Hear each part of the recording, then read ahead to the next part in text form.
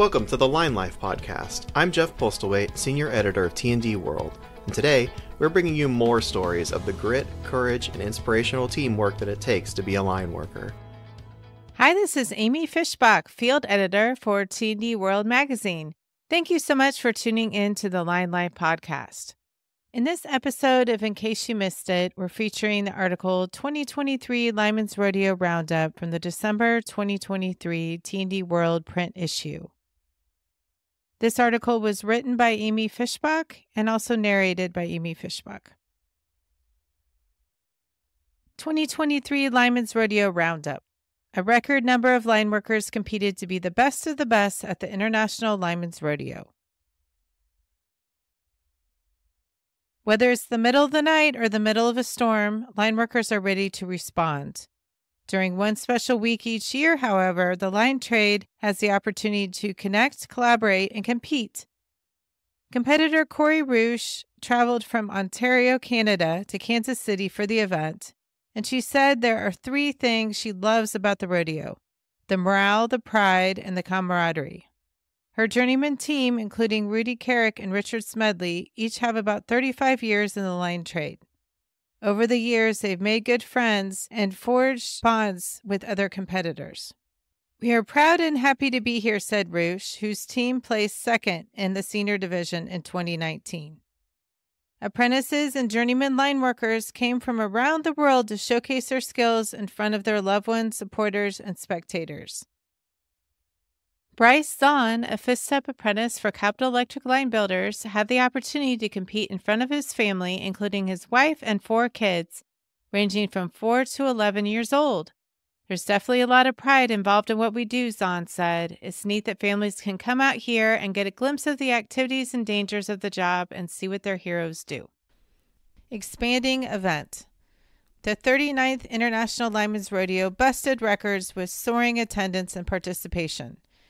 Case in point, the event had 1,316 competitors, 292 three-member journeyman teams, 541 judges, 100 volunteers, and 5,328 verified registrations. In addition, 430 learned about safety in the line trade at the International Lineman's Rodeo Safety and Training Conference. 3,100 swapped shirts and stories at the Lineman's Barbecue and Trade Night, and 4,721 celebrated at the awards banquet.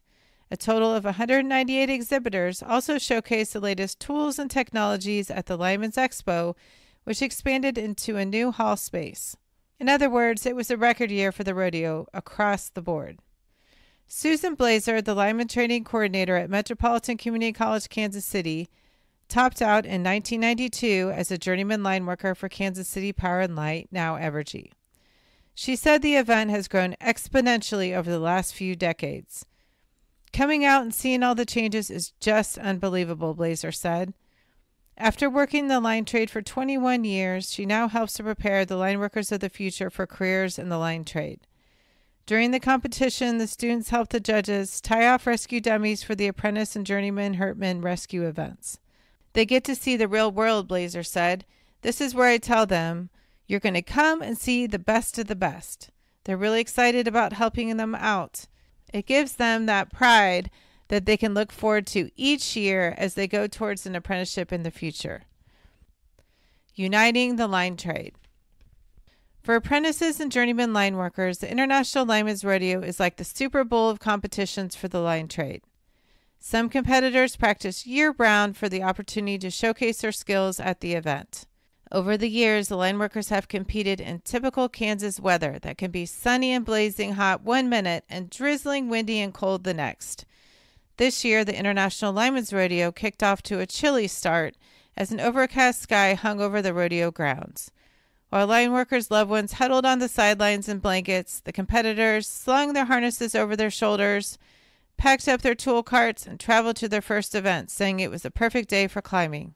"The weather is just a little bit unfavorable, but linemen go out in all kinds of weather," said Mike Strummel, a former rodeo competitor for Midwest Energy and now a volunteer for the International Lineman's Rodeo Association. "I was here as a lineman myself competing for a number of years, and it's great to come back and see all the camaraderie." Line workers may come together to compete to be the best of the best at the rodeo, but at the end of the day, it's like one big family. If you're a lineman, you compete against each other, but the cool thing about it is that they will be sharing tips and tricks that will help each other on the event, Strummel said.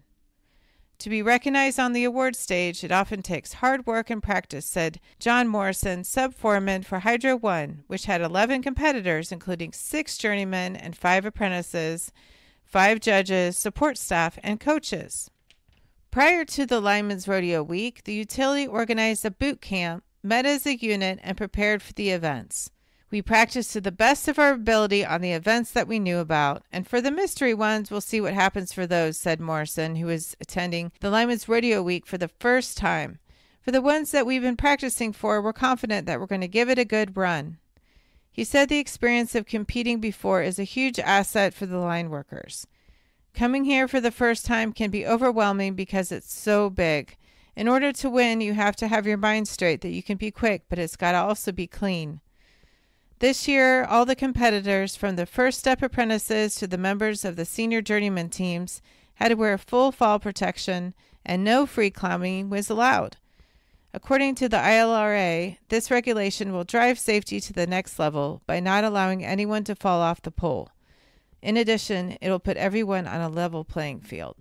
Michael Simmons, assistant business manager of the IBEW Local 126 in Philadelphia, said his local had 2 journeyman teams and 5 apprentices at this year's rodeo, and he was supportive of the change. We went down this route in the past where some linemen's rodeos didn't want full fall protection, but we're out here to have fun, and someone getting hurt out here is unacceptable, Simmons said. We're using 100% full fall protection in the field, and we want to use it here as well. I think it's a great change. Apprentices go for the gold. At the International Lineman's Rodeo, the competition is split into the apprentice and journeyman divisions, and then further subdivided into military, contractor, IOU, REA, and Muni.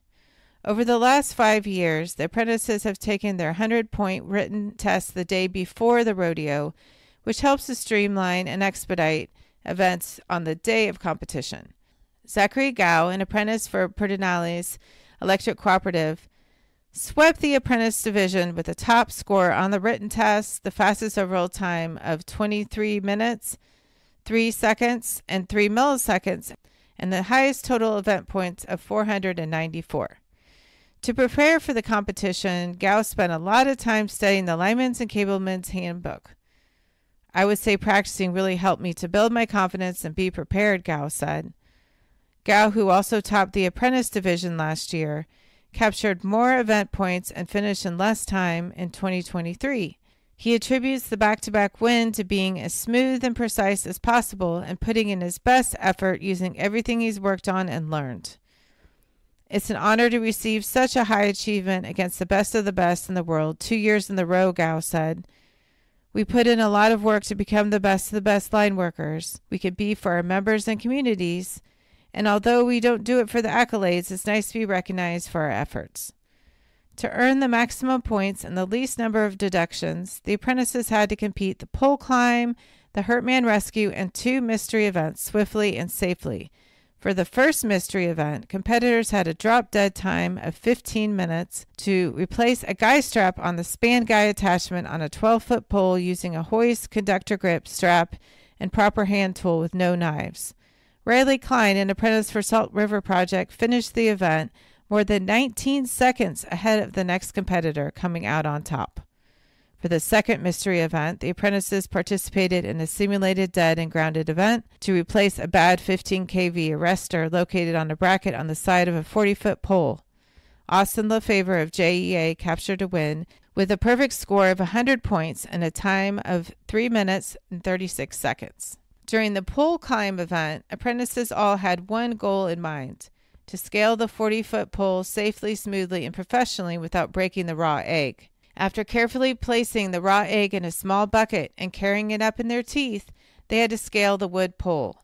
When they reached the top, they grabbed an empty bucket on the J-hook, dropped it down to the wood chips below, and placed the raw eggs in their mouths. They then hung the new bucket on the hook and began their descent. Time stopped when their feet hit the ground. Breaking, cracking, or denting the egg racked up a 10-point deduction, enough to dash their hopes of getting on the award stage. A total of 313 apprentices finished the event with a perfect score of 100 points, but only one apprentice led the pack. Derek DeCastro, an apprentice for National Grid, with the fastest time of 44 seconds and 84 milliseconds.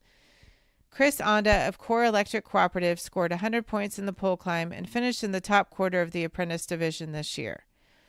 To prepare, he and the other competitors from his cooperative focused on conditioning, pole climbing, practice, and building camaraderie.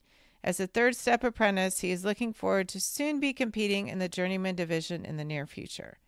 We have a great Journeyman team this year, and I think if we can continue building upon it and getting more experience under our belt, the less nerves we will have, Onda said. We had a great time last year, and we're excited to knock it out this year. Teaming up in the Journeyman division. Once apprentices top out as journeymen, they can compete in teams of 3 in the International Lineman's Rodeo. While all the journeyman teams gave it their all, one team earned the coveted Best of the Best trophy, the IBEW Local 47 trio of Kurt Norris, Toby Claude, and Brian Wheeler. The team scored a perfect 400 points with 0 deductions and completed all of the events, the pole climb, Heartman Rescue, and 2 mystery events, in a time of 27 minutes, 11 seconds, and 58 milliseconds. As in years past, the journeyman teams didn't know the rules or regulations for the mystery events until they arrived in Kansas City and picked up their team books during Rodeo Week. For the first mystery event, the teams used rubber gloves, blankets, line guards, and other tools to replace a Brooks braceless wood crossarm using a Hastings Model 5047 temporary conductor support arm. 2 journeymen climbed the pole, while the third team member served as the groundman during the event. Another Local 47 team from Southern California Edison of Richard Lopez, Brian Casas, and Marcos Hernandez had a 5-second lead on the nearest competitor with a time of 12 minutes, 34 seconds, and 44 milliseconds. For the second mystery event, the journeyman had to wear Class 2 rubber gloves to replace both primary jumpers while equipotential grounding. The winning journeyman team of Wheeler, Claude, and Norris scored the most points in the least time for the simulated de-energized 23 kV event. Both climbers had to work as a team to replace the existing jumpers across the double dead ends. An IBEW Local 1245-47 journeyman team also knocked out the fastest time in the journeyman pole climb with members Brandon Gloria, David Angove, and Jacob Hunt.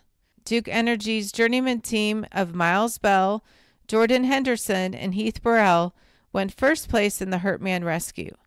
The Duke Energy team of Jay Timpton, Keith Griffin, and Sandy Barnhill, 2022 Lineman's Rodeo champions, returned this year to place first in the senior division. National Grid's Alex Bignot, who placed second in the apprenticeship division 2 years ago, also came back to the International Lineman's Rodeo, but this time he was competing in the journeyman level. He competed twice as an apprentice and twice as a journeyman. I'm going to keep coming out here as many times as I can until I can't, he said. You get to meet so many different men and women who do this kind of work. That's huge. This year he was competing on a team with other National Grid journeymen from the same location, so they're able to get together to practice events from previous years. At the Lineman's Expo the day before the competition, he shared his game plan. My plan is to get out there and give it everything I got, he said. Hopefully I'll walk the stage, but I want my teammates to have fun.